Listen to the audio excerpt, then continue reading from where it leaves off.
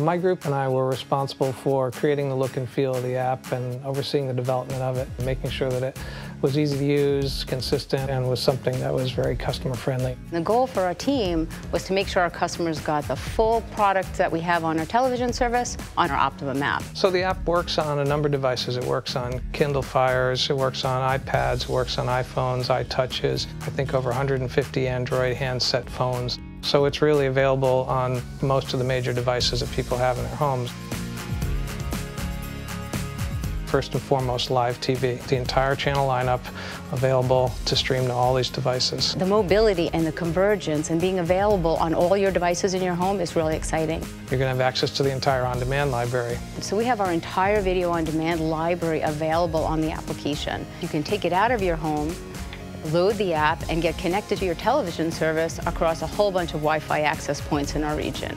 You can start playing on your TV and stop, and then continue on your device. You have the ability to manage your DVR, so set up recordings, schedule, change, manage, delete, all that type of thing. I don't think people really record 10 things at once, but they have that capability. Search is probably one of my favorite applications on the app other than watching TV because it's easy to find things and I don't have to wait to see what I want to see. And then from there branch off into, I'd like to record it, I'd like to watch it now, I'd like to put it in my cart for later viewing. And then finally a sort of what we call a virtual remote control. So you can use the application to control your television, to program your DVR, to watch content. It just makes the whole experience easier and fun. Watching TV on these tablets and other devices is kind of new. People use the apps a lot, and in many ways they sort of become the second TV in the home, but in a much more convenient way. The creative process for building something like this is a combination of understanding technology and what it's capable of, and then it really requires you to understand people and how they use our products. Everyone on the Optimum team designs and develops with the customer in mind. Sometimes the user experience is not just making it look pretty, but it's making it as efficient and effective and compelling as possible. We partner with the engineers to say it has to be as elegant technically as it is visually. Most of the time, these things start out as just an idea. A couple of people talking about something, saying, hey, well, maybe this could work, and maybe this could create a better product or service for our customers, or make a current product better. Sometimes an engineer will come to us with amazing technology, and we'll say, geez, we could turn that into something customers would love. Other times you come up with an idea, and you say, gee, I hope there's a way to build this, because it would be really cool. It's actually been pretty great to work in an industry where I can take things that give me the most pleasure and turn them into worthwhile products. So I'd like to think when I'm building and designing something like the Optimum apps that my love of good media and good design and good technology all kind of coalesce, and hopefully you see that in the apps.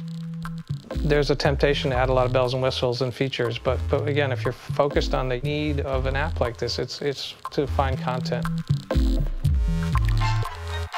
People love TV. They love to watch their shows. Anything we can do to make the selection and discovery process faster and more enjoyable is our goal. But if you can take this incredible product offering we have and make it available wherever you want it, I think that's pretty great. As time goes on, there's less and less sort of appointment viewing when people watch when the show is on, because people don't have the time to sit and watch TV, so when they have an hour or two free, they want to watch something that's going to be as satisfying or enjoyable as possible.